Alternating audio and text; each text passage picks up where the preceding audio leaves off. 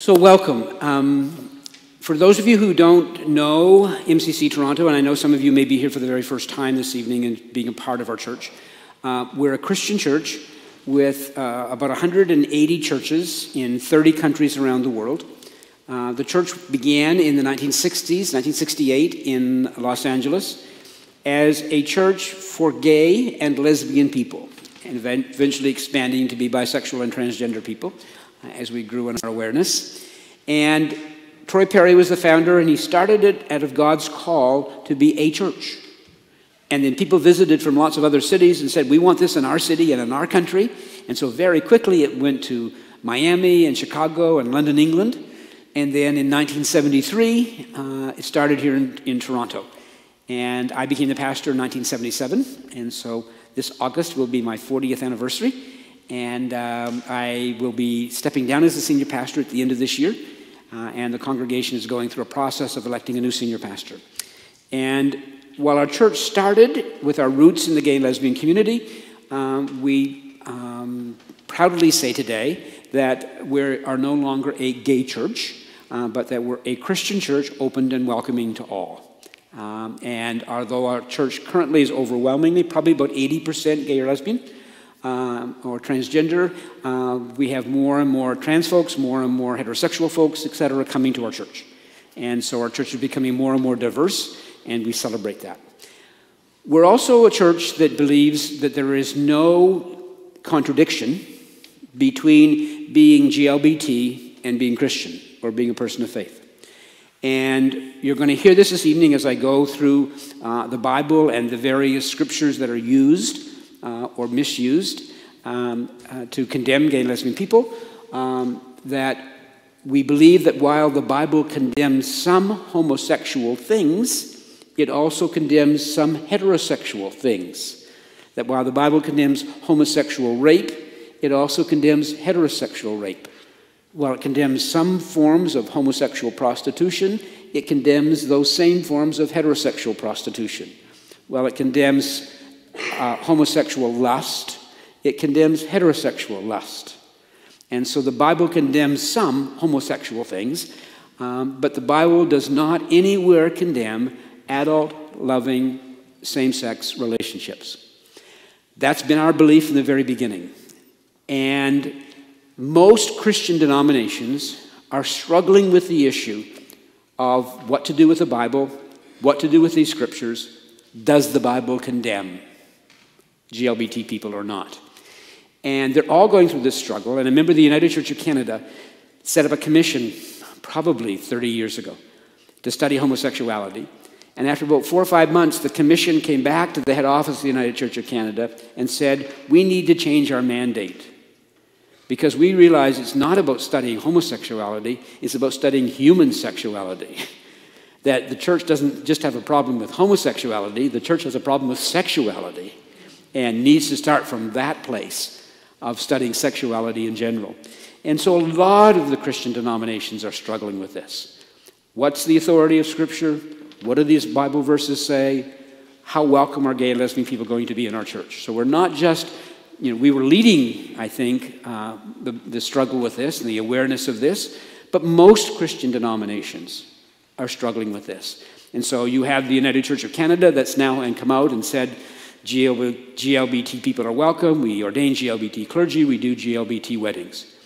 You have the Anglican Church of Canada that's divided on the issue and struggling on the issue, but have just more recently said that they will ordain and welcome, ordain openly GLBT folks, and the issue, same with gay marriage.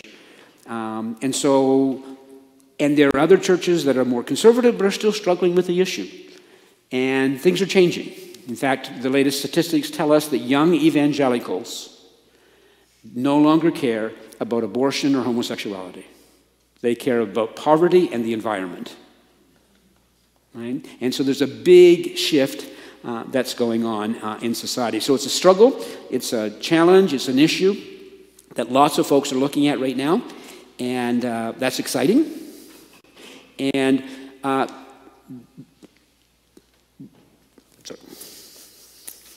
tell a little bit about myself. I was raised a strict fundamentalist Baptist. My mother was Roman Catholic, my father was Pentecostal, and they thought the compromise was Baptist. And so when a neighbor saw me as a 3-year-old recruit, she said to my parents, "Can I start taking Brent to church?" And they said, "Absolutely." And so I was raised a very strict fundamentalist Baptist, and grew up. I've known that I was gay from as far back as I can remember. Tarzan and I used to swing on the vines and sit in the treehouse together, watching the sunset every night. And there was no Jane in the picture, just me and Tarzan. I've known that I didn't have the language to describe it. There was no one on TV who was openly gay that I knew about, but I just knew that I was different, and I just knew that the way people talked about boys and girls, I thought about boys and boys, but I didn't have the language. And I felt called to Christian ministry in junior high school, but by the time I had to graduate from high school to make a decision which university to go to, I felt like I was abandoning my best friend. I felt like I was saying no to God, that I couldn't go to Acadia and become a Baptist minister. And that was a very difficult decision. So instead I went to Mount Allison University to, frankly, get a science degree to prove evolution wrong, and discovered that that's how God did it. And wasn't it amazing how God created the world? And eventually became a high school teacher and found out about it, MCC, through a gay magazine, and moved here in 1976 and became the pastor of the church in 1977. So that's a little bit about my history. So before we begin to look at specific scriptures and ways of approaching scripture, there's kind of like two ways to approach scripture. The more evangelical churches tend to approach scripture more literally, as literal fact, literal truth. Although, as some scholars says, there's no such thing as a literalist. There's only selective literalists. That no one takes the whole Bible literally, if they're being honest. They pick and choose which things they want to take literally. Or you can approach the Bible metaphorically and say whether something is true or not is not really the relevant issue. The issue is, what does it say to us today? What meaning can we take from it today? So you have those two kind of extremes, a literalist approach to Scripture and a metaphorical approach to Scripture. I'm somewhere surprisingly in the middle. There are some things in the Bible that I believe are or could be literally true. There are other things in the Bible that I think absolutely no way that could have happened. Two examples. I don't believe that Noah and the ark ever happened. Impossible. And even there's disagreements in the Bible whether it was 2 pairs of animals or 7 pairs of animals, whether God closed the door of the ark or Noah closed the door of the ark, etc. Those are contradictions within the Bible. But the thought of being able to take 2 or 7 pairs of every animal that existed on earth, put them all in one ark, and they floated around for 40 days, what did they do with all the poop? You know, it just makes no sense to me that this could have happened. And why Noah didn't just solve that mosquito issue, with one swat, it just doesn't seem to me that's likely to be something that happened literally. But that doesn't shake my faith at all. So someday they find the ark, great. If someday they prove that it never happened, so what? And the other example I use frequently is when the people of Israel escaped out of slavery in Egypt and were led eventually to the Promised Land and got on the edge of the Promised Land, the Bible says that God told them to go in and to murder every man, woman, and child and take possession of the land. I don't believe that God ever said that. I don't believe that's literal at all, that a God of unconditional love would say to one people, massacre everybody and take possession of the land. So some things in the Bible, I think, yes, we can take literally. Other things in the Bible, I think, are not meant to be taken literally.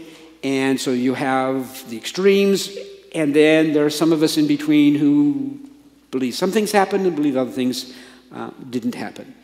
And I believe that the Bible is best looked at as the history of the early people of faith, and how they wrestled with some of the big questions we wrestle with. So what did the early people of faith think about? Is there a God? Why are we here? Is there life after death? And I think the Bible is a great, great book that gives us the record of our faith ancestors. And it's very important to see what they did and how they learned and how they grew and where they got it right and where they got it wrong. The Bible is also very good because it's the only record we have of the life of Jesus and his teachings. There are no other records than what's in the Bible. Now, there have been some other lost gospels that have been found, fragments and pieces, but in general, if we want to learn about the life and teachings of Jesus, the only place we have to go is the Bible. And the Bible is great because it's also the record of the early Christian church and how they responded to Jesus' life and how they responded to his teachings. And so we have this great, great record. And so I take the Bible very, very seriously, but I do not take the Bible literally. I believe that the Bible is a wonderful gift and a great record that we have. We can learn so much from it. But I don't believe that I would go to the Bible to look for instructions of how to drive a car or how to operate a microwave or how to turn on Facebook or even how to deal with some of the complex issues that we face as people today. And Jesus said, I will leave you the Holy Spirit. I will leave you the Comforter to teach you all things. So we shouldn't we shouldn't treat the Bible like it's a paper pope, right? We shouldn't treat the Bible as this is where we go to find the answer to everything. Jesus said, I will leave you the Holy Spirit. That's a tougher way to try to figure things out. But that's the way that Jesus indicated to us that we are to try to seek truth through the Holy Spirit and the guidance of the Holy Spirit. I also think it's important for people to really understand where the Bible came from. I was just reading a quote from someone, and they said, a fifth grade understanding of the Bible is dangerous. Right? When we don't quite understand where it came from and what it's about, then we can so easily misuse it and misinterpret it. And if you think about it, there were lots and lots of books. The Protestant Bible is 66 books written by many, many different people over thousands of years. And there were lots of other books around as well besides these 66 books. And there came a time when the Roman emperor decided that he wanted to consolidate the empire into one empire with one religion to unify it. And he liked Christianity, so he chose Christianity as the religion. And he wanted one set of sacred books, one structure, one head. And so he called a meeting of bishops and politicians, pulled them together and said, okay, you figure this out, but before you leave, I want one religion with one structure, one head, and one set of books. And they argued and debated and voted, literally voted about which books were going to get in the Bible. Some were easy for them to put in. Some were a difficult discussion. Some barely made it in, like the Gospel of John. The Gospel of Thomas barely got defeated and didn't get in. And they are very different books. The Gospel of John talks about the children of Israel being the children of the devil. Horrendous. The Jews are the children of the devil. Horrendous. It's in the Gospel of John. And it got in the Bible. The Gospel of Thomas, it talks about Jesus saying that it's not about him, it's about God. It's about God among us, God within us, as opposed to God way outside us. And it didn't get in. Right? And so, literally, think about it. I think some of us think the Bible sort of dropped from heaven as a compact book, already put together, right? And we got the Bible. No, it was a whole bunch of books among a whole bunch of other books. And they had to decide which are going to be the sacred books. And in fact, we even have the Bible used mostly by Roman Catholics that has the Apocrypha in it, which is another set of books in between the Old Testament and the New Testament. Right? And so we can't even agree on what is the Bible, which books are in the Bible. Also, we can argue forever, Did something happen or didn't it happen? But really, what difference does it make whether there was a Noah on the ark or not? Or whether Esther was ever a queen or not? Or even whether the people of Israel escaped from Egypt and go back to the promised land. You know, archaeologists say there's absolutely no proof that that ever happened. And if that did happen, and there were hundreds of thousands of people who migrated and moved, that there would be some evidence that that happened. And my point is, you know, it's fun to have these discussions. Did it happen? Did it not happen? But I'd much rather talk about what's the meaning for us today? What's the story for, what does it say to us today? And I'll just give you an example of where I think when people take the Bible literally, it turns people off faith. Because when people read the Bible, they say, oh my God, God said that? Oh my God, these people are condemned? Right? Like, is this really the Bible? But when people look at the Bible metaphorically, I think it brings it alive because I think it makes the Bible what it was really meant to be. A story that tells us some truths and helps us in our own journey. So I'll give you an example. Jesus walking on water. The story is told that Jesus sent the disciples out in the boat, and it was a storm, and the disciples were afraid, and so that Jesus walked across on water to them. And they thought it was a ghost at first. And then when they realized it was Jesus, Peter said, if it's really you, Jesus, you know, tell me to come out of the boat and walk on water. And Jesus said, come on. So Peter got out of the boat and started walking on water, and he got afraid when the wind blew against his ear, and he started to sink, and he reached out, and Jesus pulled him up. Now, did that happen or not? I don't know. Could it have happened? Yeah. I think Jesus could have done that. However, if you take it literally, that Jesus walked on water, all you're left with is, wasn't Jesus great? Look at what he did. But if you take it metaphorically, it says that all of us are to get out of the boat. All of us are to get out of the safe places and take chances. All of us are to trust God enough that when we take risks, we'll be okay. And when we get afraid and start to sink, we can reach out for help. And when we do, miracles happen. I mean, look at that. That brings the Bible alive for us. That challenges all of us to be more than we've been. And so I think, you know, for me, the concept of dealing with the Bible metaphorically is very exciting because it brings it alive. Now, that was all meant to be an introduction to my class tonight and to get you thinking. And so what I want to do is I want to take just a few minutes and I want to ask you to move around a little bit. Find somebody that you're, one or two people you didn't come with. And I'd like at least maybe say in groups of 3. And I would like you to talk about why are you here and what are some of the key questions you hope get addressed tonight.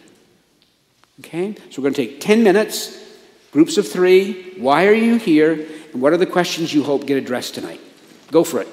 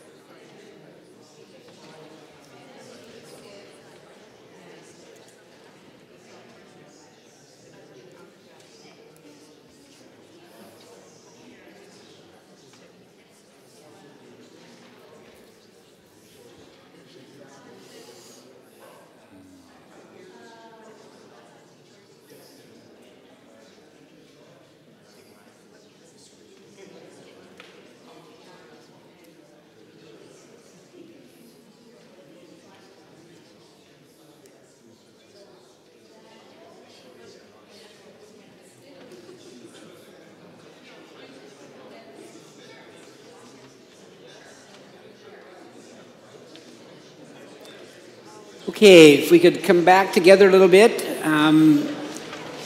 and if I could ask if there are some folks who would volunteer to name one or two of the questions that people hope to be answered this evening that came up in your group, that would be helpful. So does anyone want to share a question or two from your group that came up that people would like to see answered this evening?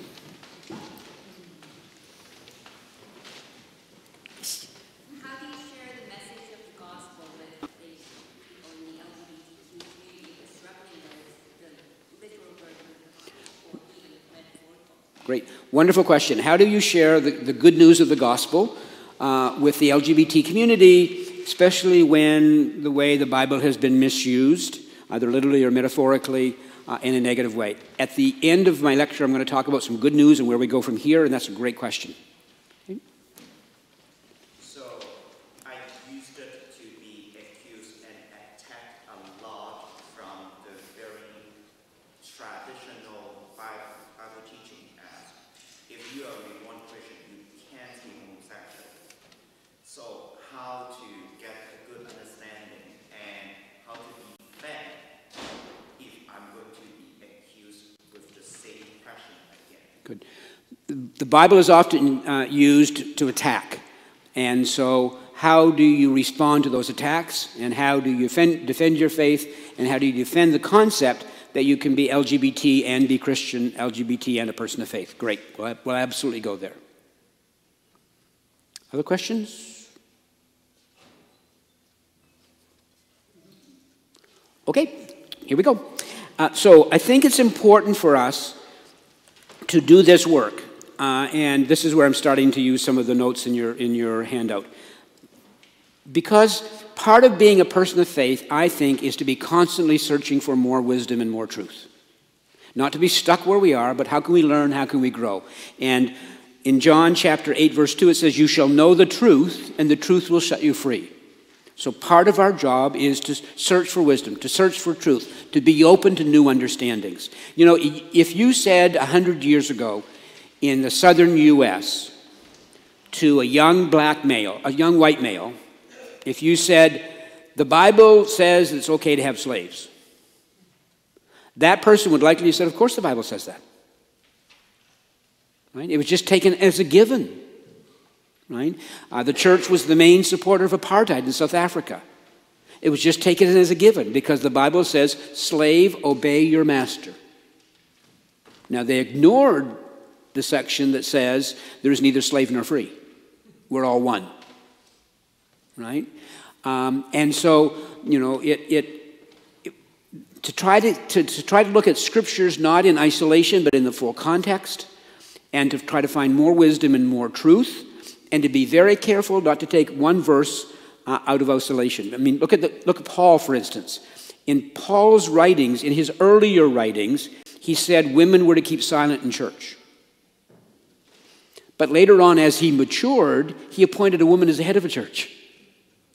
So if you just take his earlier writings in the Bible and take a verse out of context, as many churches have done that have not had women clergy, and some churches still do in terms of not having women priests, they've taken an isolated scripture out of context and ignored the scripture that says there is neither male nor female. We're all one in Christ Jesus. Right? And how could churches ever condemn trans people when the Bible says there is neither male nor female? We're all one. We're all one together. Secondly, it's important to do this study because we can become so enslaved by other people's prejudices and just take things for truth, especially when they look holy, right? Or when they're clergy, or when they say the Bible says. Right? It's almost uncanny how often someone will say the Bible says, and that ends the discussion, instead of opening the discussion. Right? And beginning a conversation. And so we need to be very, very careful when we give too much power to religious authorities and too much power to traditional religion. And we can become enslaved to their prejudices. And thirdly, we need to do this study because of the condemnation from other people. And even sometimes that condemnation within ourselves. And Romans 8:1 says, there is therefore now no condemnation for those who are in Christ Jesus. And so not being enslaved by other people's prejudices and not condemning ourselves unjustly. And the Bible has been so misused. It's so tragic that the Bible has been so misused down through history. Almost everybody in any argument can find a verse in the Bible to support their argument or oppose their argument. And, there's Bible verses that seem to endorse incest. Right? There's Bible verses that say women who wear red, are condemned. Right? There are Bible verses that said that if you have a child who's consistently delinquent, you're to take them to the edge of the field and they're to be stoned to death by the elders of the church, of the community. That women who commit adultery are to be stoned, not men, but women who commit adultery are to be stoned. There's horrendous Bible verses. Right? There's a Bible verse that says eating all shellfish is to be condemned. And I've never seen a fundamentalist church picketing a seafood restaurant. Right? But there's a Bible verse there. Right? There's a Bible verse that says, okay, I'm going to quote the Bible. Don't be mad at me when you hear this. This is in the Bible. Anyone with any physical deformity is not allowed into the temple. So if we were going to go strictly by the Bible, we would take out our wheelchair ramp. Right? But that's in the Bible. Churches don't believe that stuff. Lots of fundamentalist churches have wheelchair ramps and accessible elevators and accessible washrooms and stuff, right? And so the Bible has been so misused to condemn other faiths, to use as a justification for war, etc., and to condemn whole sections of society. So it's important for us to have a mature understanding of the Bible, and particularly as it relates to homosexuality and human sexuality. So there's a little bit of a brief bibliography there. Dina, are these your books? No, I never let you steal from the books. Oh, from our book nook. So there's lots more books up here that deal with the subject beyond the ones that I just listed here. But I just wanted to highlight some for you. One of my favorites is The New Testament and Homosexuality by Robin Scroggs.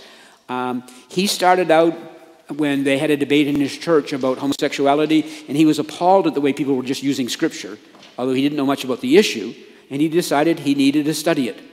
And he studied the issue and wrote a book. And in the end, he said he does not believe that the Bible condemns any adult-loving homosexual relations. Christianity, Social Tolerance, and Homosexuality by John Boswell, a professor at Yale, a much more academic, heavier book to get through. But he talks about the early history of the Christian church and where gay and lesbian people were welcomed in the early church. And there are when he was doing his research for his second book on gay marriage, he went to the Vatican to try to get access to the Vatican library. Wasn't having much success. And then he tells the story of one day he was walking on the quadrangle in the Vatican, and this priest with a long black cassock walked towards him, and he thought, oh, this priest is looking pretty angry. And just as the priest got up to him, he slipped him a piece of paper, and the paper said, you'll find what you're looking for in this section of the Vatican library. And he went there, and there was evidence of the church doing early gay marriages. Right? And so his next book was about gay marriage in the church. And stuff. And so he talks about early acceptance. But what basically Boswell says is very interesting. He says for about the first 1,000 years, the church was accepting of gay and lesbian people. And then about around the 1,000-year mark, society in general began to develop this very dualistic thinking. Everything was being divided into good and bad. And so things like intellect was good and emotions were bad. Men were good and women were bad because they were seen as more emotional, right? And sex became bad. And when sex became bad and only for procreation, guess what that did to gay sex? It made it always bad because it wasn't for procreation. And so when that became part of society, then that also became part of the church. And around that turn, the church became less and less accepting of gay and lesbian people and more negative towards gay and lesbian people. So we've gone through almost 1,000 years of positive and then now 1,000 years of negative. And Boswell talks about that a lot in his book. The next one is The Homosexual, My Neighbor by Letha Scanzoni and Virginia Mollencott. And it's a good book for people who come from more evangelical traditions. Very helpful. The Church and the Homosexual by Father John McNeil, a Jesuit priest who recently passed away, a great supporter of MCC, attended our church in Fort Lauderdale regularly. We had him here years ago to speak at our church, a wonderful man, and he was a Jesuit who was silenced by the Vatican for his support for gay and lesbian people. He wrote another book called Taking a Chance on God, which was reaching out to gay and lesbian people, inviting them back into the church again, or into faith community. I included the next one in to be a little bit controversial.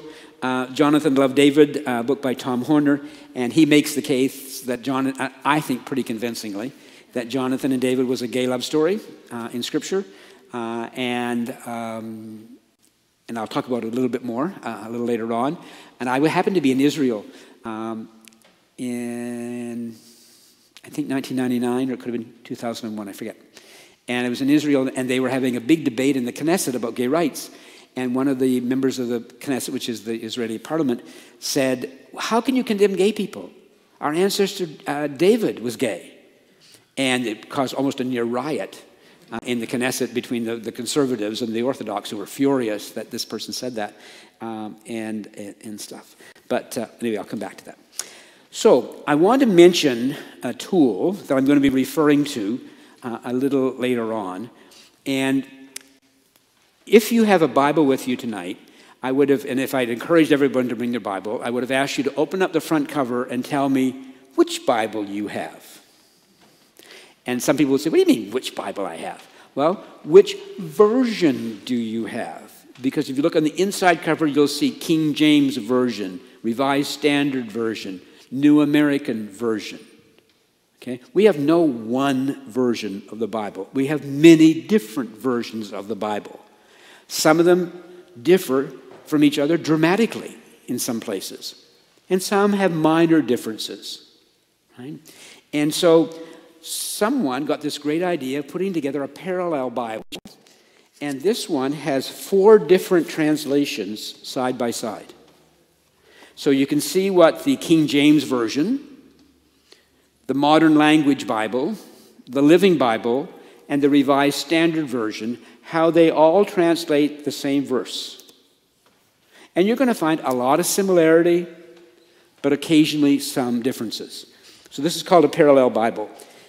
And then I have this one that's only the New Testament, but it has 8 translations. The King James, the Phillips, the Revised Standard, the Jerusalem, the Living Bible, the New International Version, today's English Version, and the New English Bible. 8 side by side, but just the New Testament. And it's really interesting if you want to know, what does John 2:16 or 3:16 or 4:16 say? Then you could easily open up and you can see how 4 different translations translate that verse. And again, lots of it will be very, very similar, but occasionally you'll see some pretty dramatic differences. So now that we're going to start our lecture today, there are 5 parts that I want to go over. I want to talk about the importance of the study. I want to talk about the background, the main scriptures, the big 8 that people usually use to attack us, some new words of encouragement, and then a final summary. So, why is this important? First, self-acceptance and peace through truth. For those of us who are gay, lesbian, bisexual, or transgender, especially if we were raised in conservative religious traditions, we have to come to peace with this issue. We can't take the Bible and cut out holes and ignore things. Right? We've got to address this. And when I first arrived in Toronto, that was what kept me busy my first year here, is all of a sudden I had these resources and books to read and things to think about, and I just had to settle the issue. Does the Bible condemn me or not? So self-acceptance, very, very important. I would say this is also true, not just for gay, lesbian, bisexual, and transgender people, but I would say this is also true for people of color. How do you deal with a Bible that says, slave, obey your master? Right? And how are you going to love the book?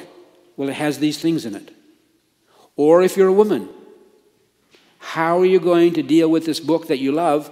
Well, it's being used to say you can't be a priest, or you can't have full equality in the church, or you're less than, right? And so I think for lots of us, it's important for us to be more accepting of ourselves through study and for truth. Secondly, whether you're gay or lesbian, bisexual or transgender or not, I think the work we're doing tonight is important so that you can help other people. So when other people say to you, well, doesn't the Bible condemn me? That you can help and you can say, well, let's take a look at what the Bible is and let's take a look at those verses together, right? My guess is, Kevin, this will be up on Facebook and people can see it in the future and refer other people to it and stuff. And that's one of the ways to say, hey, take a look at this thing on Facebook and then let's talk. And thirdly, to defend your faith. Now, defending your faith when you're attacked is more about yourself feeling okay than it is about changing someone else's mind. Because you're not likely to change their opinion. Right? When people are so solid in a pretend literalistic interpretation of Scripture, and if there's a Scripture that seems to be so clear, then you're unlikely to change their mind. But who knows? Miracles happen. And so I want to talk about the Bible being the inspired Word of God. And the first little section I want to talk about is just some general biblical approaches.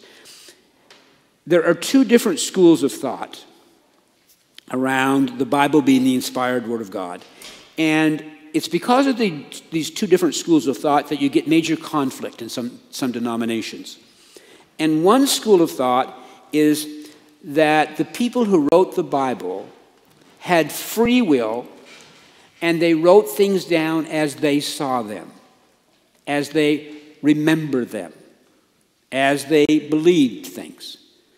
And we could leave here tonight and I could ask all of you to write my lecture out, and you're going to see widely different accounts of what I said and how I said it tonight, right? The same thing is true in the Bible. So this school of thought says authors had free will. They wrote things down as they understood it. Some people believe that none of the four Gospels were written until 90 years after Jesus' death, and that there were bits and pieces of his teachings around here and there, etc., and that sometime later 4 different people tried to put together an account of Jesus' life. Right? 90 years later? 9 minutes later would be a challenge. The police say that eyewitness accounts of an accident are the least reliable thing in terms of trying to determine what happened. And so, people actually remembering things. But the second way of viewing the Bible as the inspired Word of God is that the authors were basically stenographers, that God dictated and people wrote down exactly what God told them, right? And so, did human error come into it with free will, or was it dictated by God? And you see different arguments because of the approach that people take. But the reality is, I would say that a reasonable portion of the sermons that Dina and I write together are inspired by God. I would say there are times when these ideas come. Dina's saying, maybe a smaller portion. Maybe when she's not there, it's a higher portion. Maybe when she's there, it's a lower, I don't know. But anyway, but I would say that a reasonable portion of the ideas that we get for sermons, we think are inspired, that they come from God. But certainly there are times when it's her perspective or my perspective that gets in the sermons as well. So we don't claim that every single word of every single sermon is true. Now, even those folks who believe in the Bible being dictated by God, including Calvin, would say that while the Bible was originally dictated by God, the fact that it's been translated and transcribed and handed down through the centuries, that some errors have gotten into the Bible. And that there are human mistakes, that God may have dictated it in the beginning, but the translations down through the centuries have caused some mistakes.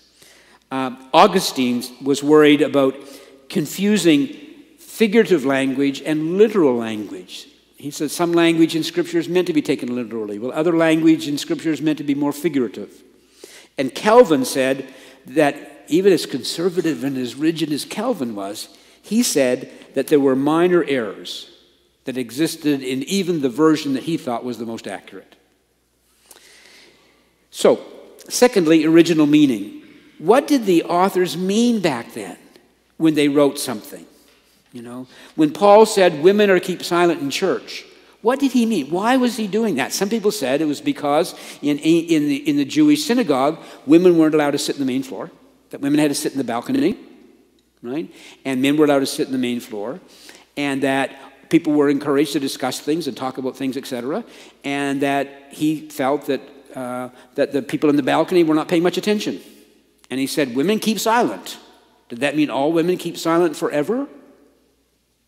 That's crazy, right? So what was meant back then? And also, was something condemned then for a reason or for all time? For instance, I'm from the Maritimes, and I know that you can't dig oysters, or clams, sorry. You can't dig clams at certain times of the year because they're poisonous, right? And so you have to let them mature, and there's only certain times of the year that you can dig clams. And so if they're condemning shellfish, was that because people were digging shellfish all during the year and people were dying of it? And so they said, look, we got to stop this eating shellfish. It's not a spiritual thing. It's not that it's wrong to eat shellfish. They were just trying to keep people from being poisoned. And they said the same thing. I keep pointing you out, sorry. They keep saying the same thing about women wearing red. That there was, what they think happened was that there was some cancer-causing chemicals in the dye that was used for red clothing. And it just seemed that more women who were wearing red were dying. And so they said women shouldn't wear red. Right? So when something is condemned in Scripture, what was it really about? Is it just something that is very isolated for that situation or for all time? Thirdly, the changing language. You know, I wish there was a Bible verse that said, go forth and be gay. Right? I wish it was there, right? Because you could imagine how quick the literalists would no longer be literalists, right? Because gay used to mean happy, colorful, right? And go forth and be happy and colorful. I wish there was a verse that said, go forth and be gay, right? But there isn't. But language changes, and the meaning of language changes. And I'll talk particularly about that in a little later on. And the next area I want to talk about textual criticism. And that's where scholars try to reconstruct as much as they can the original text written by the author. Now, we have to remember, we have no signed copies of any of the books of the Bible. We have no original copies of any of the books of the Bible. All we have left is what was translated from translations and transcribed down through the centuries. And so, and many different versions and some disagreement, but to try to get back as much as we can to what the authors originally wrote. And in the parallel Bibles, the two versions that I want to hold up for you are the King James Version and the Revised Standard Version. And those are two of the main schools of thought. And the King James Version is predominantly used by fundamentalist churches. I grew up in a Baptist church, and that was the only Bible that I ever heard of, was the King James Version. And the Revised Standard Version is traditionally used in more mainline Protestant churches. And the King James Version was translated into English in 1611 by King James. He wanted an English translation. He happened to have been a gay king, which I think is kind of ironic. But anyway, and it was translated from a manuscript called Textus Receptus. It was an ancient manuscript that they had, and it was translated into English. 20 years later, another manuscript was given to the British by the Turkish emperor, and it was called Codex Alexandrinus. And when they examined it, they found that it was an older version than the King James, and it was a more reliable Greek text than the King James. And so it was translated in English. Now, again, most of it is similar, not a lot of difference, which is pretty miraculous when you think it's been handed down now for centuries and centuries and centuries of transcribing and translation. But there are some differences, and I'll give you an example. In 1 John chapter 4:19, the King James says this, and really listen to the two different translations. We love him, meaning God, because he first loved us. The Revised Standard Version translates it differently. We love because God first loved us. See the little difference? One says we love God because God loves us. And the other says we love because God loved us. Not a big difference, but a difference. Right? And part of what the brilliance of the Revised Standard Version is, every 50, 75, 100 years, they call together a group of scholars to take a look at the latest version of the Revised Standard Version and take a look at the latest scholarship and to see if we can improve it.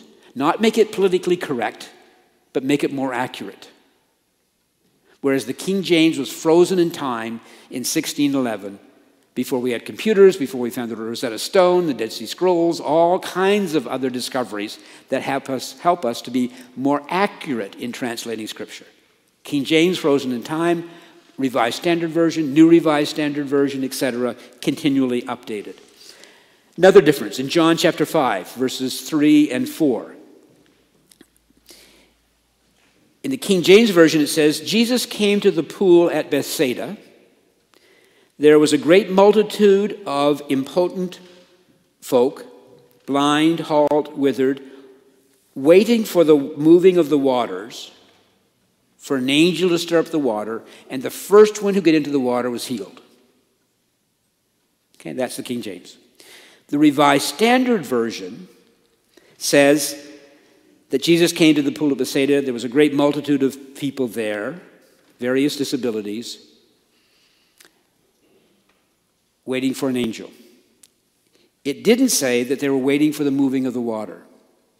They didn't know why the people were waiting there.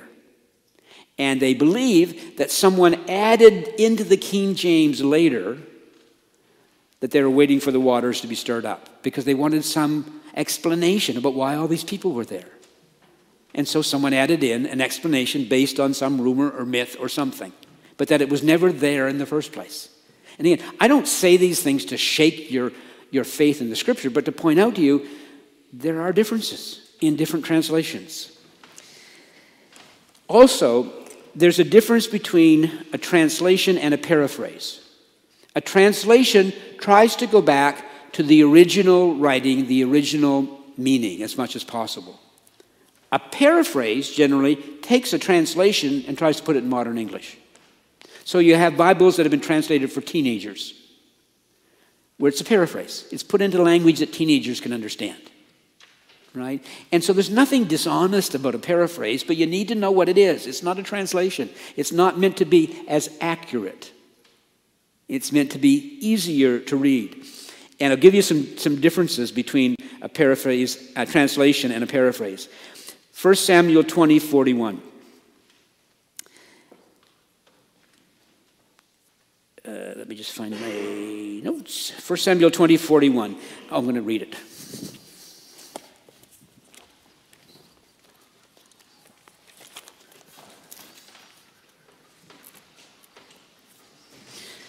So the King James says this.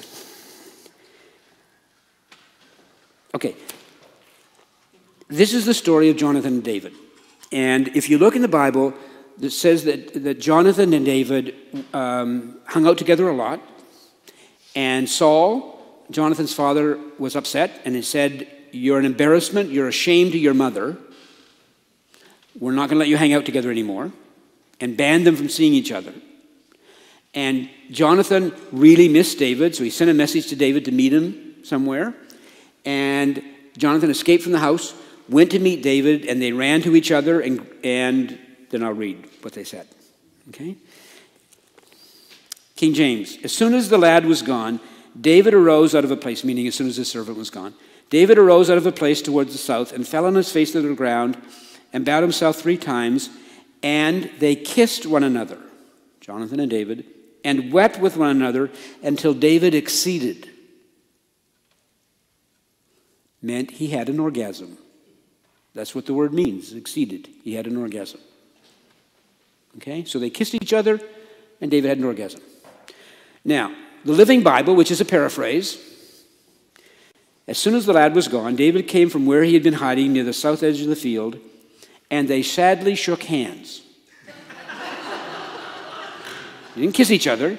They shook hands, tears running down their cheeks until David could weep no more, until he finished crying instead of having an orgasm. Now, is the Living Bible dishonest? No, it's a paraphrase.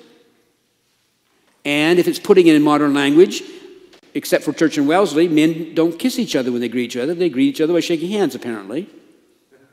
And they don't have orgasms together. Right? So it put it into modern language that made sense to more conservative folks. Right? But the difference between a paraphrase and a translation. And one more example. In Romans chapter 16, verse 16.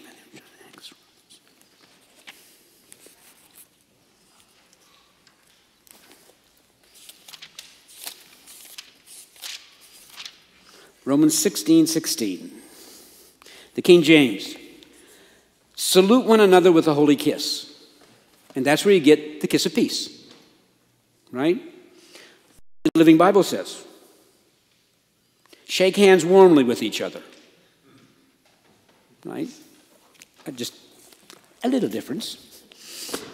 So we do the extended hand of friendship. We follow the other Bible. Okay.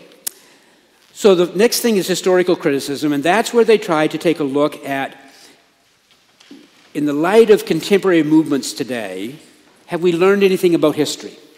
And an example there is the pim. And in 1 Samuel 13:21, it says, they had a pim to sharpen the files and the tools. And they couldn't figure out what a pim was. So when the King James was translated, it was translated into a file. They thought it meant that they had a file to sharpen the tools. But later on, they found a document called the pim. And what it was how much you charge for sharpening the tools. So there was a fee for sharpening the tools. So the King James was incorrect when it used the word file, because we found more modern documents that explained what that word meant. And so we have huge advantages today in translating Scripture. Because of the Dead Sea Scrolls, the Rosetta Stone, and computers, etc., we are more able today to translate those ancient manuscripts into correct English than they did in 1611 when it was translated into English, the King James. Source criticism is an attempt to take a look at where the authors got their information. And there was some beliefs that there were different source documents that the authors who wrote the books of the Bible were drawing from. And so that's why in some stories of the flood, for instance, one section of the same Bible, King James, in one place it'll say that there were 2 pairs of animals. In another place it says 5 pairs of clean and 7 pairs of unclean. In one place it says it was 40 days and 40 nights. In another place it says it was a different number of days and nights that it rained. In one place it says that God closed the door of the ark before the rain. In another place it says Noah closed the door of the ark before the rain. So even within the King James, there's contradictions. So, again, I don't say this to shake your confidence in the Bible, but I want you not to have a 5th grade attitude towards the Bible, but a more adult attitude towards what we're dealing with. So now I want to take a look at the 8 scriptures that have been historically used to condemn homosexuality. But before I do that, what was homosexuality back then? If I ask you what homosexuality is today, you'd say where 2 people of the same sex are attracted to each other and love each other, etc. What was homosexuality? What were they condemning back then? And is it the same as today? For instance, gives you another example. Jesus clearly condemned divorce. No question. Jesus clearly condemned divorce. But what was he condemning? He was condemning a practice where if a man wanted to divorce his wife, all he had to say was, I divorce you, I divorce you, I divorce you. All he had to do was say it 3 times and she was gone. And generally, her options then were poverty or prostitution, because no one else would marry her. So he was condemning this practice of men being able to discard wives, take new wives, and condemning them to poverty or prostitution. I think we would all condemn that practice. But was Jesus condemning what we have today, where we have laws, not the greatest, but some laws protecting women when there's a divorce situation? Would Jesus say that 2 people have to stay together no matter how much they no longer get along? No. Okay. So, in the same light, what was homosexuality back then? Most people back then didn't believe that homosexuality was a state of being. They saw it as an act. That people committed homosexual acts for different reasons. And so you even have, when in New Testament times, in Roman literature, male-to-male sexuality being referred to as pederasty, okay, or pedophilia. And in Corinthians and Roman times, pedophilia was seen more as the result of homosexual acts than someone being a homosexual themselves. And Plato, if you look at Plato's writings and the debates about pederasty in Plato, or homosexuality in Plato, Plato said that it's okay, the phrase platonic love, that it's okay for an older man to love a younger boy, but you shouldn't have sex with them. It's to be platonic love. Right? And so that the act of sex was wrong. And Robin Scroggs in his book says, we now know that the male homosexuality that Paul knew about, the Apostle Paul knew about, and that he opposed, had to have been one or more form of pedophilia. That's what he was condemning. So, I want to take a look at Deuteronomy. Deuteronomy chapter 23, verses... Let me just get Deuteronomy chapter 23. Okay. And verse 17 and 18. And there are 4 more scriptures that are related that cover exactly the same thing altogether. And I want to compare the King James to the Revised Standard. And here's what the King James Version says. There shall be no whore of the daughters of Israel, nor a sodomite of the sons of Israel in the temple. Thou shalt not bring the hire of a whore or the price of a dog into the house of God. For even both of these are an abomination unto God. So, whore of the daughters, sodomite of the sons. So when you think of that, whore of the daughters of Israel, what do you think of? Prostitution. When you think sodomite of the sons, what do you think? Gay people or homosexuals. Some people might say gay prostitutes, and if you did, you're closer to the truth. Now, the Revised Standard, translated more recently with more knowledge and information, says this. There shall be no cult prostitute of the daughters of Israel, neither shall there be a cult prostitute of the sons of Israel in the temple. All right? Nothing to do with homosexuality, to do with prostitution. Because there used to be a belief that if you wanted to have a big crop or a big family and you wanted to have lots of wealth, that you would go to the temple and that you would have sex with the temple prostitutes. And if you had sex with the temple prostitutes and paid them a lot of money, then you would have a big family and a big crop. Right? I think if you had sex with your wife, you'd be more likely to have a big family. But anyway, but they believe that temple prostitution. What this is saying is you don't have to go through temple prostitutes to relate to God. Right? But when it was translated into English, in the King James Version, it was whore of the daughters, sodomite of the sons. And therefore was used to condemn gay people when scholars say what was originally meant there was prostitution in all of its forms. Bad translation. Second one I want to look at is Genesis, and the related one in Judges. And the story here is the story of the destruction of Sodom and Gomorrah. And if I asked you to tell me why Sodom and Gomorrah were destroyed, most of you would probably say because of homosexuality. And it's related to the word Sodom or sodomy and homosexuality. But if you look in the Bible, there are a number of places where it's talked about why was Sodom and Gomorrah destroyed. And it's very clear. Inhospitality to strangers, not taking care of the widows, not taking care of the orphans, and immoral behavior. One of the things listed. Right? Jesus said the sin of Sodom was inhospitality to strangers. Jesus said that. Right? Not about homosexuality. And if you read the chapters before the city was destroyed, it said that God had already decided to destroy the city. Now, we may argue with that, whether God decides to destroy whole cities or not. But that God had already decided to destroy the cities before the angels were sent.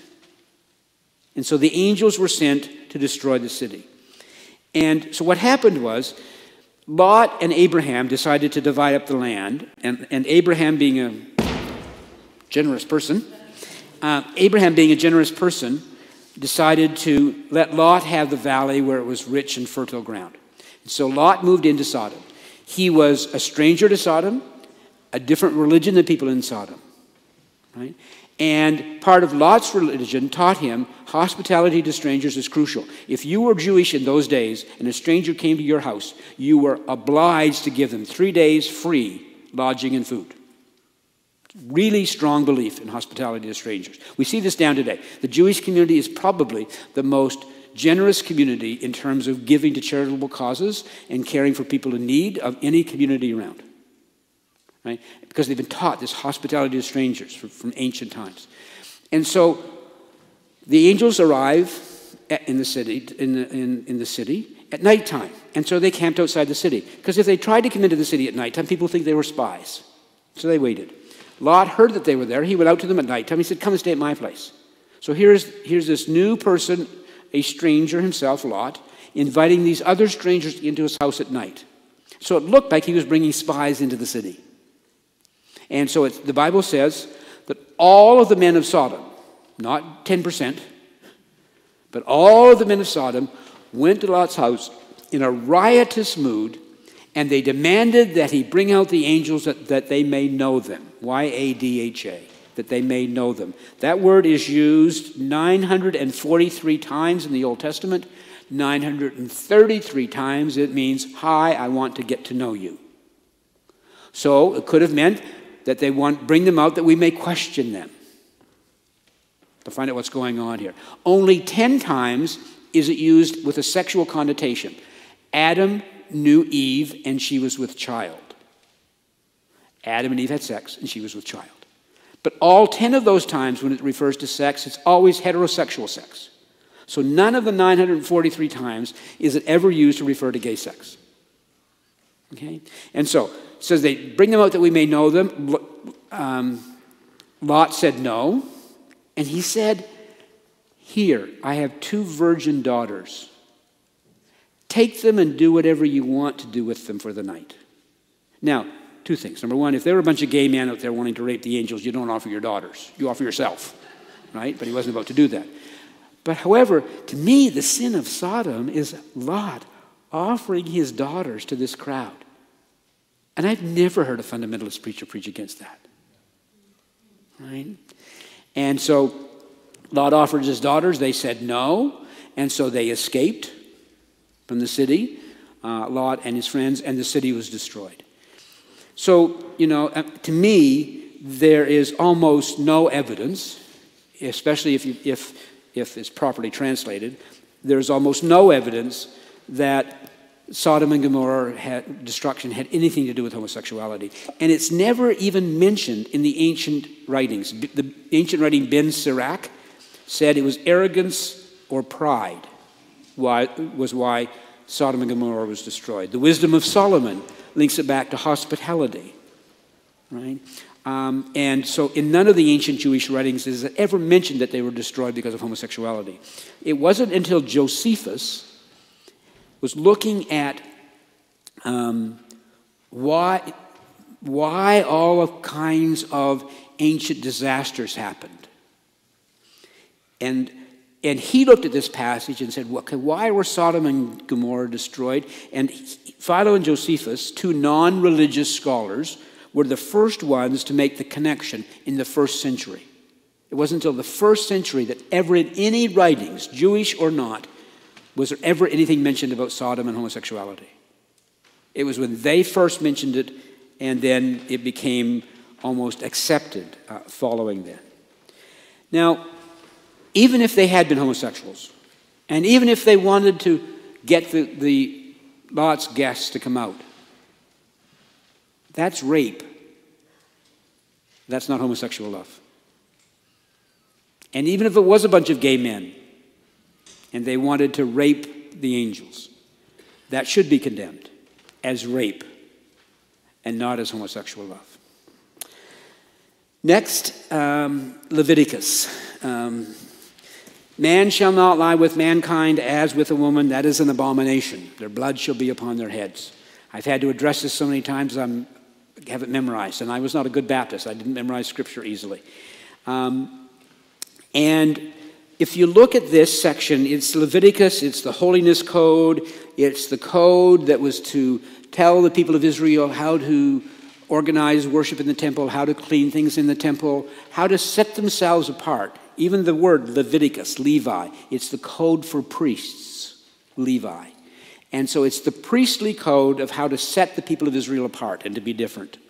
And in this section, there is a variety of things condemned, and the word for abomination is used.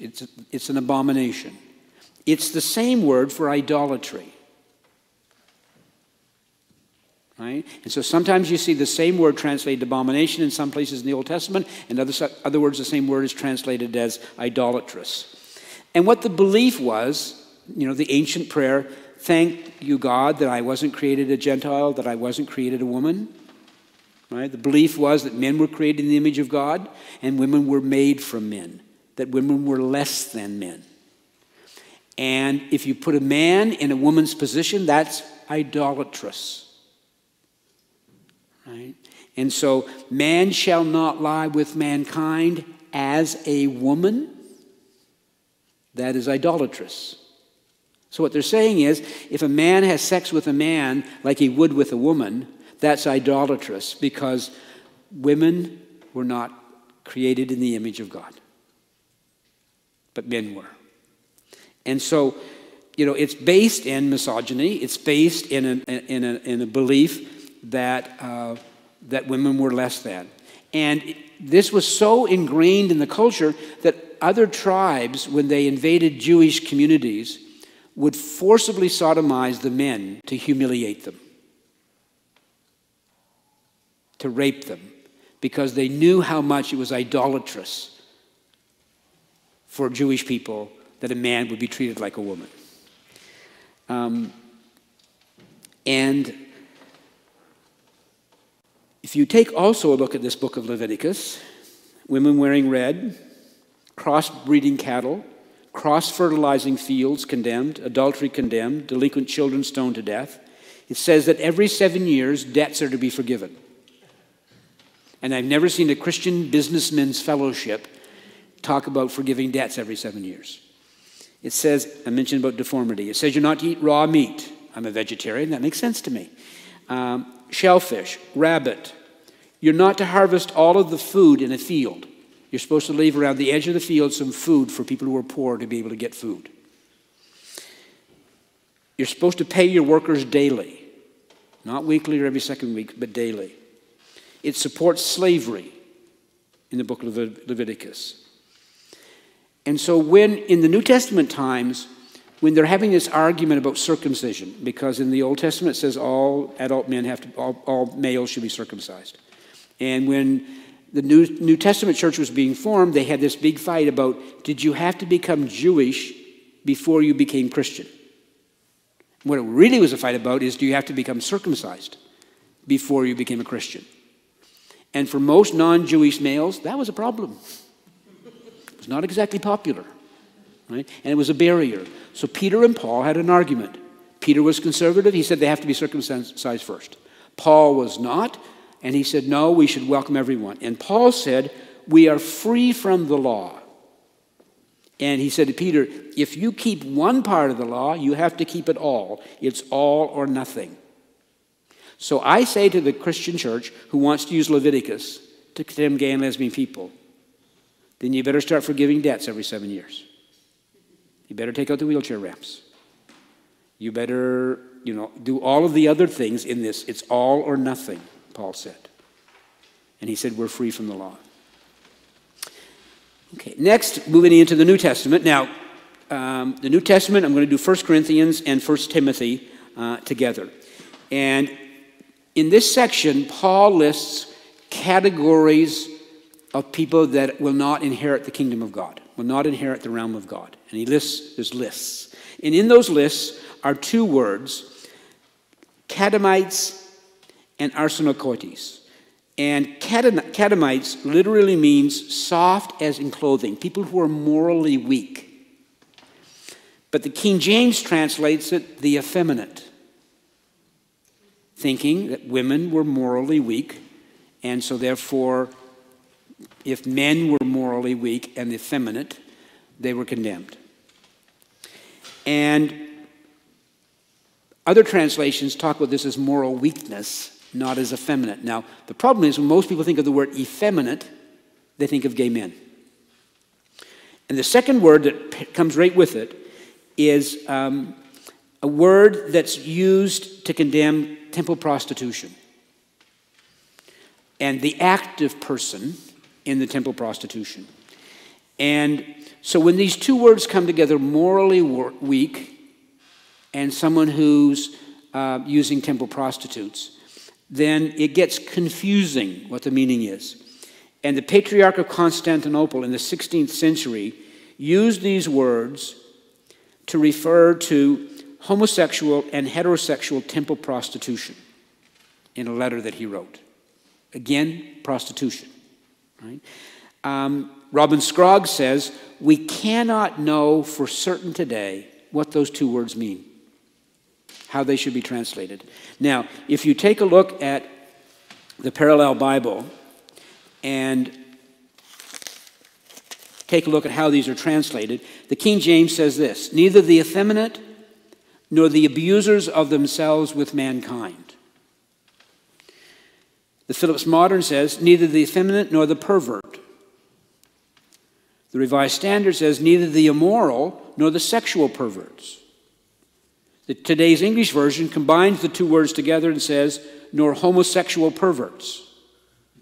The New International says, nor male prostitutes, nor homosexual offenders. Not homosexuals, homosexual offenders. Right? And the Jerusalem Bible says, catamites or sodomites, and the New English Bible says, homosexual perversion. So scholars today said people are guessing to try to figure out what these two words mean and what these two words mean when they're put together. And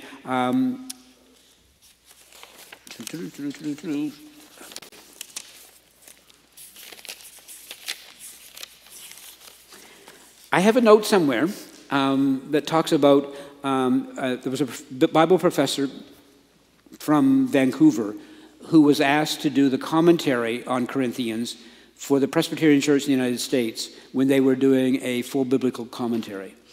And he was doing it on 1 Corinthians, and he said as well, he said, we cannot clearly know what was meant by these two words in the list. And he said, and it would be wrong for us to condemn a whole group of society when we don't know what the words mean. So, Romans 1, 26 and 27, and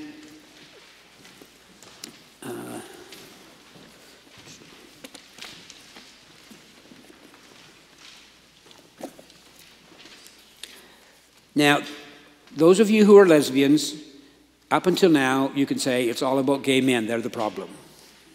Okay? And so here's the first time. So wake up. If you're a lesbian, wake up. Romans 1. For this cause, God gave them over to vile affections. Now, if you read the previous part of this chapter, it talks about people giving up worshiping God and doing idolatrous things, worshiping trees and animals and all kinds of stuff and doing all kinds of idolatrous things. For this cause, God gave them up to vile affections, for even their women did change the natural use into that which is against nature. And likewise also the men, leaving the natural use of the woman, burned in their lust one towards another, men with men working that which is unseemly and receiving in themselves their own recompense or their own punishment. Now, this is probably the scripture that causes the most difficulty of all of the 8 sections of scripture, because it seems to be, it's New Testament, and the Timothy one is similar. And it seems to be more clear. I'm sorry, no, that's right, I'm where I'm supposed to be. And if you look at the phrase against nature and how that phrase is used in Greek and Roman times, it always refers to pedophilia. The phrase against nature always refers to pedophilia. It never refers to adult, loving, homosexual relationships. And if you look at the Greek word is the word for shame, which is typically used as a judgment against pedophilia, not against homosexuality. And so Scroggs and others would say that it's either condemning pedophilia or it's making the assumption that everyone is heterosexual and does homosexual things, because it says, who burned in their lust one towards another, who because of lust got involved in homosexual behavior. And so some people would say they're condemning situational homosexuality. For instance, like people who go in prison, who are perfectly happy heterosexuals, go to prison, and while in prison have sexual relationships with other men in prison because they don't have a choice and they need to express themselves sexually, and then when they leave prison, they go right back to their wives or their girlfriends again. But who, because of lust, changed their behavior and did that which is against nature. So I would say what that scripture is saying to me, as a very committed homosexual, that it's saying to me that I should not have sex with a woman if I'm burning for lust and leaving what is natural for me to do what is unnatural. In the same way it's saying to a heterosexual person, now lust and love are 2 different things in the Bible, right? Lust in the Bible is sexual attraction gone wild. So when you walk down Church Street and you see some hot people, and you're really attracted, you say, oh, that person's really, really hot, or Sunday in church when the pastor comes up to preach the sermon and you say, wow, isn't he cute, right? That's not lust. That's wisdom. That's just, a good eye, That's attraction, and it's perfectly okay to have sexual attraction. But when you do things like say, okay, I'm going to try and get that person drunk and take advantage of them, right? Or I'm going to get them high on some drugs and take advantage of them. Or I'm going to manipulate them into a situation. Or when you become obsessed with it, that's when it moves from love or just basic sexual attraction into lust. Right? And so that verse is saying when people did what was unnatural for them because of lust, that's what's condemned.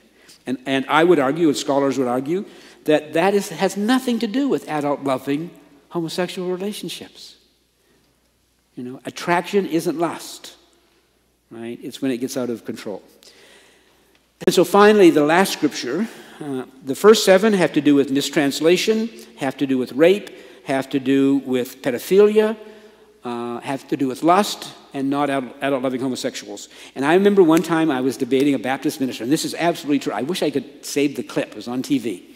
And I was debating a Baptist minister, and he started off with the story of Sodom and Gomorrah, and then he went to Leviticus and stuff, and stuff. And he finally said, he said, it's Adam and Eve, it's not Adam and Steve. And it says, Arsenocady is condemned, and it's obviously about homosexual because it's got arse in it. Like just crazy stuff. So, when they get frustrated, they often come back to the story of Adam and Eve. And they'll say, God didn't create Adam and Steve, God created Adam and Eve. And my first comment is, then who created Adam and Steve? Where did Adam and Steve come from?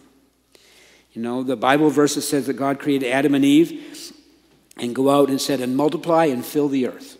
That's probably the only Bible verse that humanity has ever taken seriously. Go forth and multiply and fill the earth. We've done it. Right? Check.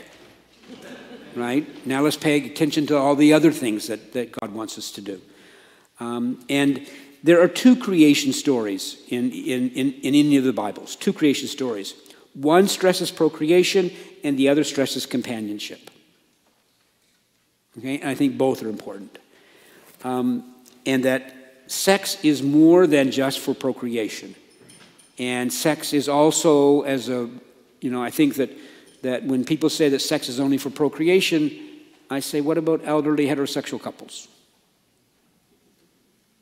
Or what about heterosexual couples where it's impossible to produce children? Are you saying they can't have sex? Right? Sex isn't just about procreation. Or what about gay and lesbian? What about lesbians who want to procreate through artificial insemination? So lesbianism is okay? Sex is okay because So, I want to move on now to talk about new words of encouragement, because the Bible just isn't about defending these things that are attacking us. And the first thing I find encouraging is looking at these scriptures. Right? And looking how biblical scholars, there's a wonderful, wonderful story. Our denomination decided to apply for membership in the National Council of Churches in the United States, way, way, way back. And we went before the Constituent Committee, which was 8 members of the National Council of Churches. And they reviewed our denomination, our statement of faith, etc. And they said, there is no reason why you cannot be accepted into the National Council of Churches. You meet all the requirements. But then the Orthodox denominations and the historic black denominations all said they would leave the National Council of Churches if it even came up for a vote in the whole council. So the head of the National Council of Churches came to us and said, I can't bring your application to a vote. It'll split the National Council of Churches. So why don't you just be off to the side, work with us, and we'll see what happens in a few years. Right? And so we did that. We were on a couple of committees, worked together with them, etc. Went back to them again. Oh, not ready yet, not time yet, not time yet, not time yet. And so eventually our denomination went and said, look, why don't we have a national debate on the issue of homosexuality in the Bible? If this is really what the issue is, why don't we have a national... You bring some scholars together, we'll bring some scholars together, and we'll have a national debate. And they said, okay. We didn't hear anything. And a few weeks later, we got a phone call. And they said, can you give us the name of some of the scholars who say the Bible condemns homosexuality? Because everybody that we approach says they don't believe the Bible condemns homosexuality. Or they don't believe there's strong evidence to condemn it from the Bible. So we need some of the people that you're debating to debate. Can you tell us who they are? Right? And we did. And there never was a debate. The majority of biblical scholars today say that the evidence in those scriptures that I mentioned to you is so questionable that it's immoral to condemn a whole section of society based on poor scholarship. And more scholars are saying that. So I find that encouraging to see that shift. Then there's the story of Jonathan and David, and I've gone through that story to explain to you about how they met on the field and got together. But I want to tell you the final story, the final piece of the story of Jonathan and David. Eventually, there was a war, and Jonathan was killed in the battle. And they sent the message to David. And David tore his clothes and mourned, and he said, Jonathan, your love for me was wonderful, passing the love of a woman. I think David probably was bisexual. He went on to, do all kinds of things. And he was probably bisexual. I think that he and Jonathan were in love, and he recognized that Jonathan's love for him. And this is never condemned in Scripture. Similarly, there's the story of Ruth and Naomi. Now, that's not as clear. Naomi was an older woman. She had 2 sons. Those sons got married. The sons died. And Naomi decided that after her husband died and her sons died, that she was going to go back to her home country, to go back to her relatives. And she said to her 2 daughter-in-laws, you can stay here with your people. I'm going to go back to my people. And Ruth said, no. Where you go, I will go. Where you lie, I will die. Your people will be my people. Your God will be my God. May God never separate us. Those words are officially accepted in the Roman Catholic liturgy to be read in weddings for heterosexual people.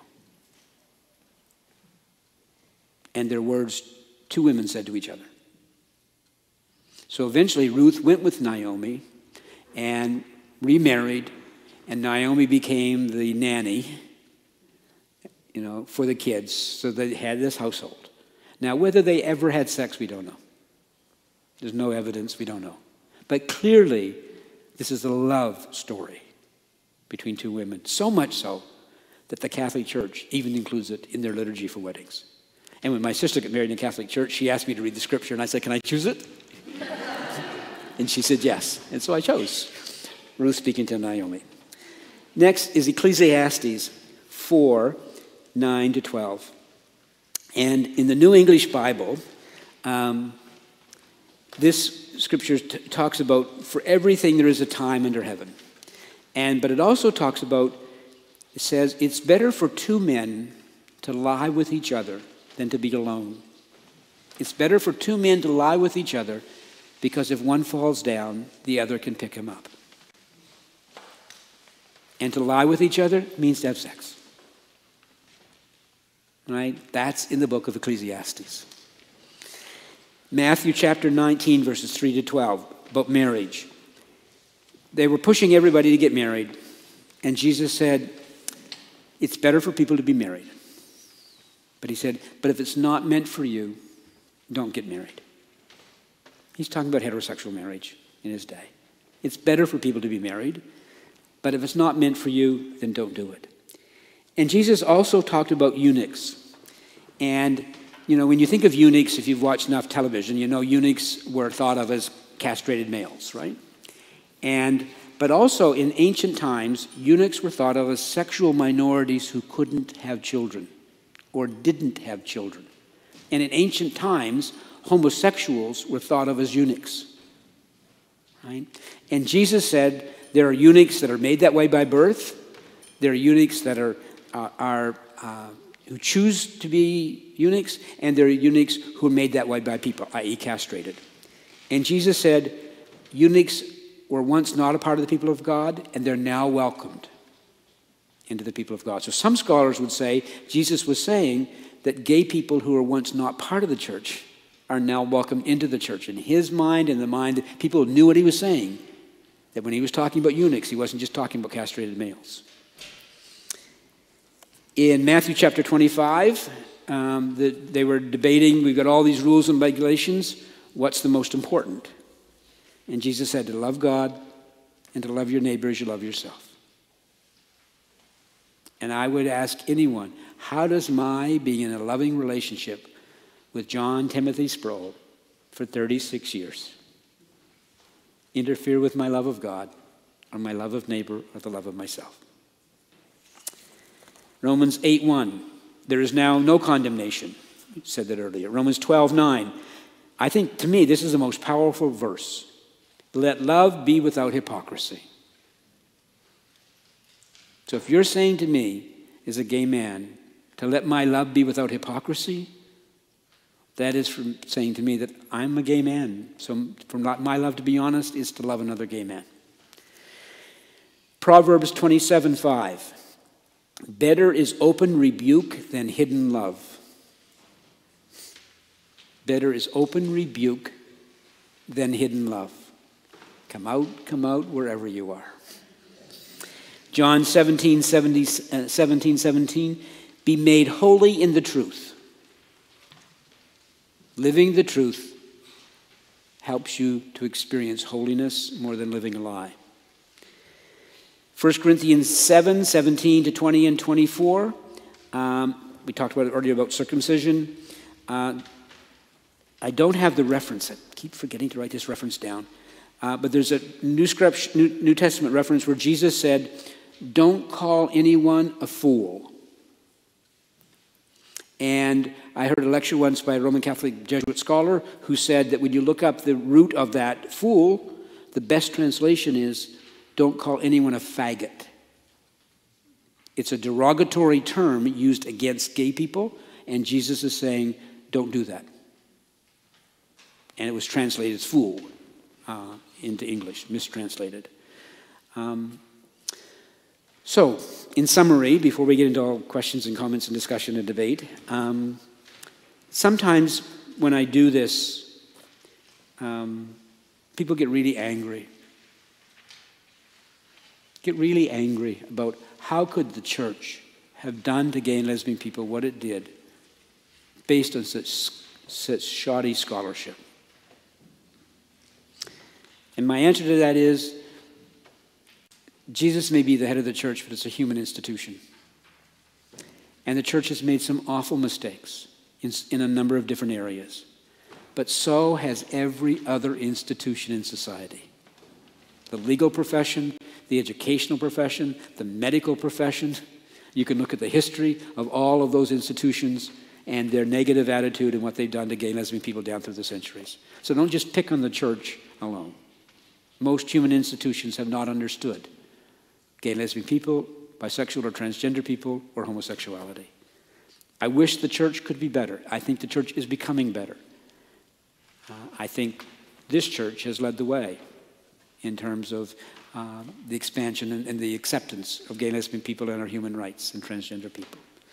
For some people, they hear this and they're excited. It gives them hope for themselves and for the future.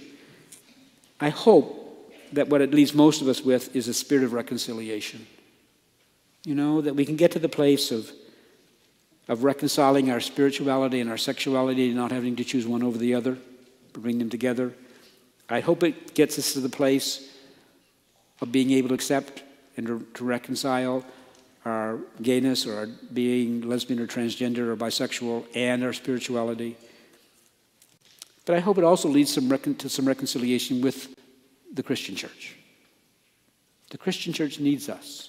It needs our voice. It needs our challenge to grow and to change. In Isaiah it says, yet others I have to gather to them, to those already gathered.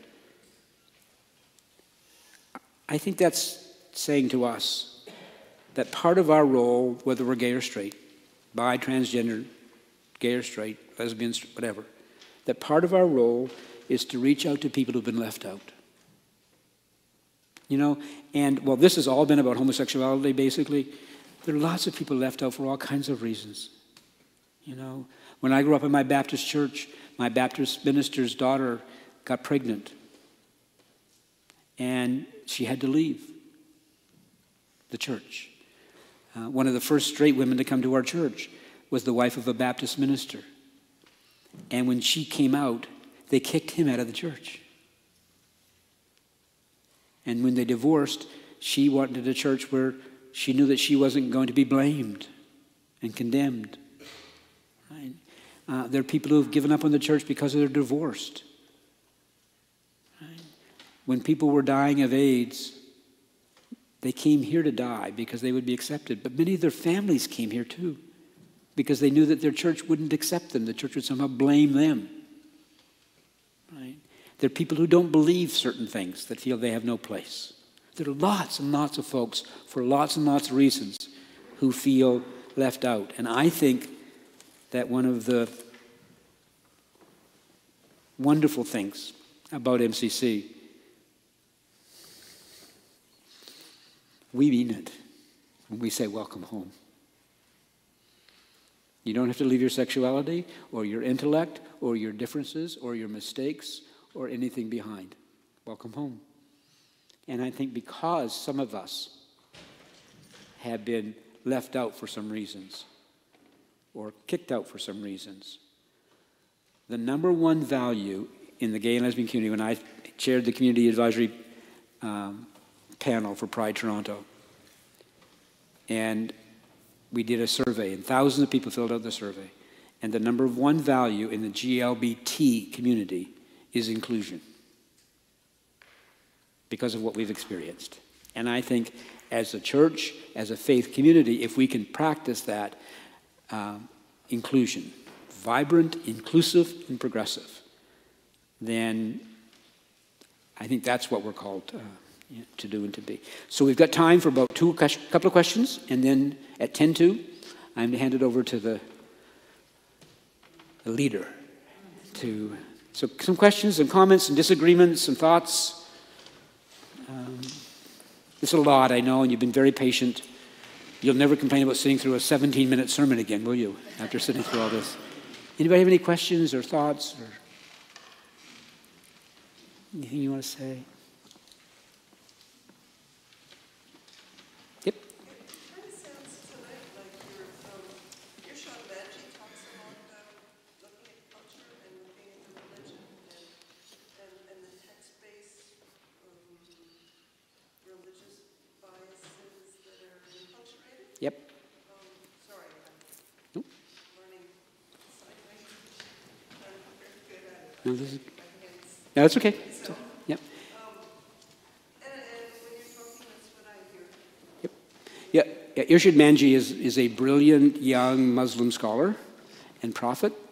And she, when she talks about her faith and how there have been huge periods where Islam has been a huge, progressive, modern, accepting faith, coexisting with people of other faiths and together. The problem is that there have been periods in the Christian church where the fundamentalist wing of the church took over. And it was not pretty for lots of people. And right now we're going through a period for Muslims where the fundamentalist wing of the Muslim faith seems to be getting all the airtime, right? And I'm trying to remember his name, God's Politics, written by... Yes, thank you, Dolly, Jim Wallace. And in God's Politics, he says that the only way to counteract bad religion is with good religion. And by bad religion, he means fundamentalism, right? So, and he says, whenever bad religion meets secularism, bad religion will always win, because people will want to have something to believe in. And he uses Turkey as the example, not because of the Muslim issue, but because Turkey was once a proudly secular state, right? Very secular in its constitution. And the fundamentalist wing of Islam grew and grew and grew. And so they weren't provided with a moderate wing. And eventually, the fundamentalist wing has taken over Turkey. And now there's this big struggle about whether Turkey is going to remain a secular state or not. And he uses that as an example that we need to be supporting moderate and progressive Muslim communities to be the alternative to fundamentalism. Right? And I'm nervous about North America because the moderate and progressive wing of the Christian church in North America is declining. And they say that in a few years, the only face of Christianity that people see publicly in North America will be the fundamentalist wing. And that people then will reject that. Right? But I think there are a lot of parallels between the Muslim community and the Muslim scriptures and the Muslim traditions and what's happening in Christianity. And in a lot of the cases, we've not taken into account the impact of culture on the church and the church accepting, or the Muslim faith, accepting cultural biases and prejudices. Instead of being the institution that challenges them, we've assumed them. So I'm assuming that it hasn't broken you because you're standing here. Sorry? I'm assuming that it hasn't broken you because you're standing here. And for the people who are sitting here, I'm assuming that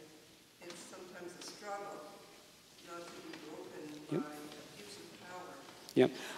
I think it's unbelievable. You know, traditionally, gay and lesbian people, I'm not sure, transgender, I'm not sure how that fits into the two-spirited terminology. Maybe someone can help me figure that out. But I know that traditionally, gay and lesbian people were, in many different cultures, were thought of as the wise ones, the holy ones, the shamans. Right? And my guess is probably transgender people would fit that better than gay and lesbian people in terms of the two-spirited nature. And that when you see what the traditional Christian church has done, for many people it has shaken them. They feel like they've had to choose their sexuality over their spirituality, right? And I think that one of the jobs of MCC has been to, I don't want to say re-spiritualize the GLBT community, but I think to make spirituality and religion acceptable again, right? And I think the fact that this church was chosen as the honored group a few years ago by Pride Toronto for the Pride Parade without us even lobbying for it. We didn't pack the room for the vote. We didn't lobby. Someone nominated us and we were chosen. Is an amazing testament of how far we've come from a day when I was spit on by a leader in the gay community who's still around, when I went to my first gay conference because I wore a collar, and he spit on me because he said I was selling out to the enemy religion. Right? And then we get from there to the case where the church is being honored. Right? And I just think that,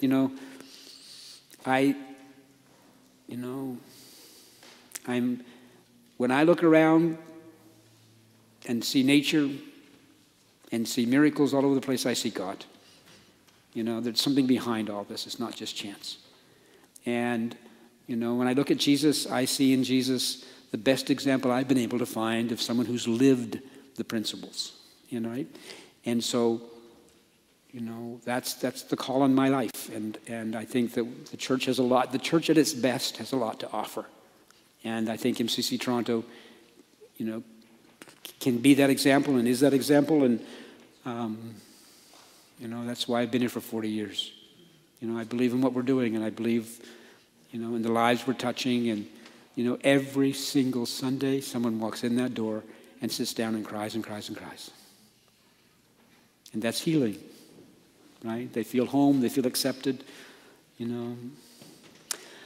So, thank you for your patience. This has been a long, long night.